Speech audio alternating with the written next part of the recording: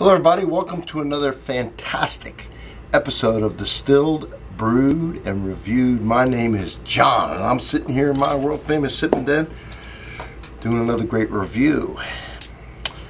I do everything that has anything to do with alcohol on this channel. That's pretty damn impressive. I'm the only one in the world that can do it, and not only am I doing everything that has anything to do with alcohol, I do everything that has anything to do with coffee, because on Sundays, every Sunday, I post a coffee review so we can sit back, relax, and enjoy a nice cup together.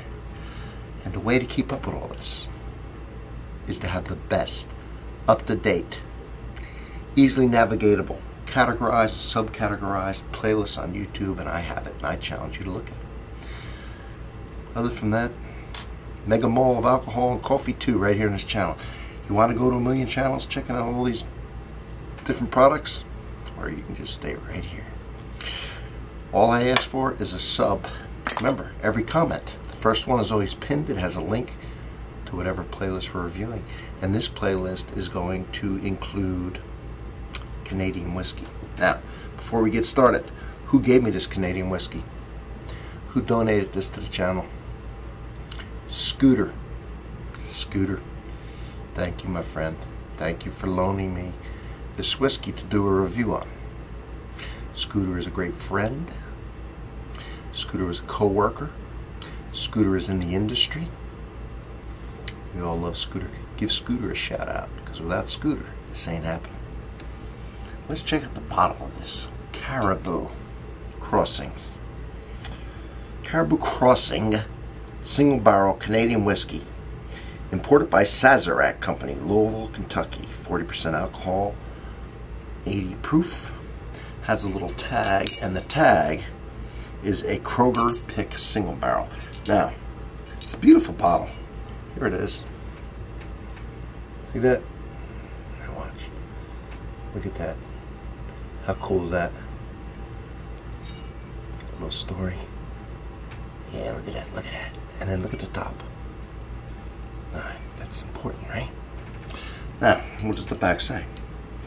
Caribou Crossing Single Barrel is painstakingly handcrafted by our expert whiskey making team, who have personally selected the finest whiskeys available. The results: Canadian whiskey, unequaled by any other, patiently aged, no age statement, and no mash bill. Smooth and exceptionally flavorful Caribou Crossings is available in limited quantities at select stores. Alright, well, Caribou Crossing Canadian whiskey, owned by Sazerac, made in Canada, bottled in Louisville. Is Caribou Crossing a bourbon whiskey? This is doing the research for me right here. We know it is. Caribou Crossing holds the distinction of being the world's first single barrel Canadian whiskey, made from the finest sampling of our master collection. Alright, whereas Caribou Crossing is made, we know that, right? The Canadian whiskey is bottled twice a year, in the spring and fall, at the Buffalo Trace Distillery in Kentucky. Distilled in Canada and aged in barrels for at least 3 years. Often, but not always, Canadian whiskeys are blends of corn, barley, and rye whiskeys, which were distilled and matured separately. So, 3 years, 80 proof, single barrel. So everyone's going to taste a little different. Every one of these. This comes out of the same barrel. Who makes Caribou whiskey? Caribou Crossings, Buffalo Trace Distillery. Caribou Crossings, as branded by Sazerac, is the world's first Canadian single barrel whiskey since the 19th century. That's quite a way to introduce yourself to a party. Anyway, while it is Canadian whiskey, most of it is made in Canada. Most of it is made in Canada and bottled at the Buffalo Trace Distillery. Alright, let's get into it. I think that tells us some interesting stuff. Some people call this the Canadian Blanton's. Blanton's is also a single barrel. Blanton's also does not have a caribou on top. It has a horse. This comes in a, Caribou comes in a blue velvet bag. Blanton comes in a brown bag. Okay. Here's Blanton's and here's Caribou. So Alright, that's where it stops. Blanton's a 93 proof and on, but we don't talk about Blanton's right now. We're talking about Caribou.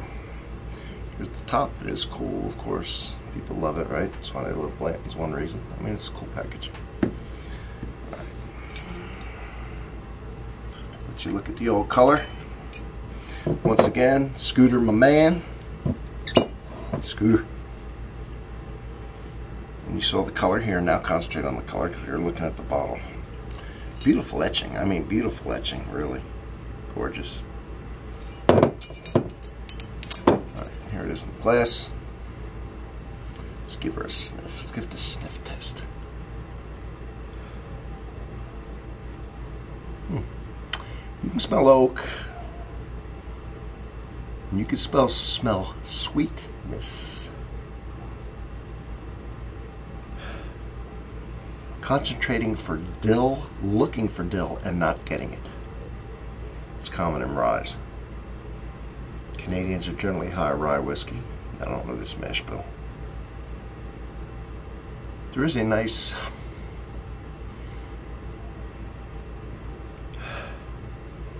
maple, butterscotch sweetness to it. And a nice cinnamon smell too. Alright. Cheers, my friends. Let's do an acclimation sip.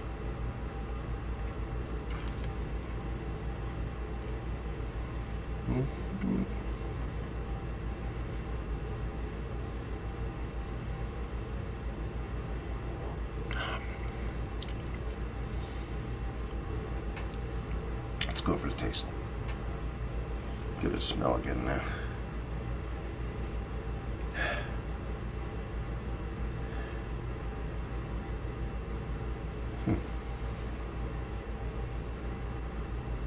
Oak, a little nuttiness now. Alright.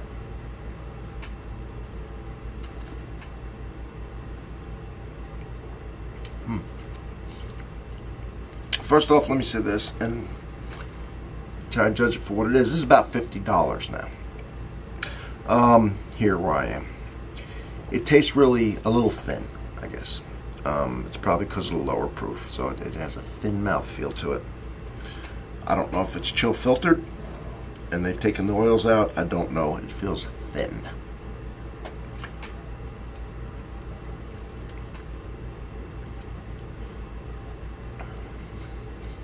As far as the taste, it is a blend of maple, butterscotch, red hot candies,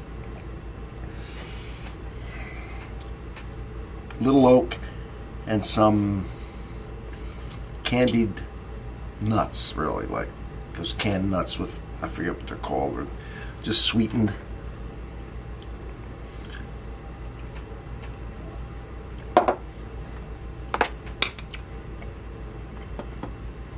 And the finish kind of goes away fast. It's thin, get those flavors, it's gone. It just, I guess because of the how watery, how thin it is, it doesn't, it's not very complex. I guess I named some flavors in there, but not a lot going on, it seems like. And it just kind of disappears quick. It is 50, the magic number, 50 and under.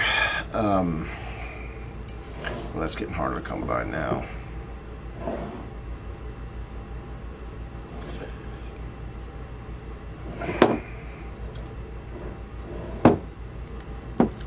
Those flavors are there. It is a little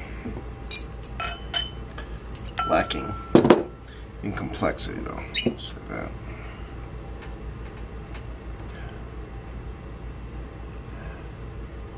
Afraid to put water in it. Think it'll disappear.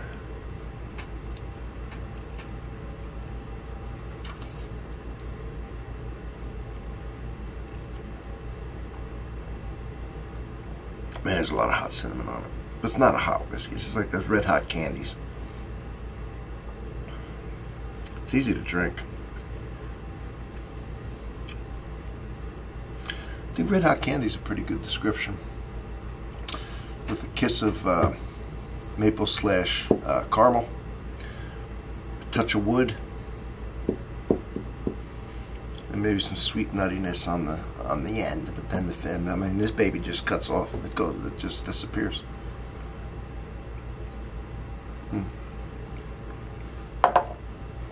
Nothing off-putting with this whiskey whatsoever. So no bad flavors. Just, you know, when I described it, like I say, what's the flaws or the positives? I've just described what it is, and you can make your own decision on it. For 15 under is what it is. I read some things, people paying up near $100. No, absolutely not. It's too much for this whiskey. So, from Distilled, Brewed, Reviewed, I hope you described. Thank you, Scooter, and I'll see everybody on the next one. Cheers, my friends.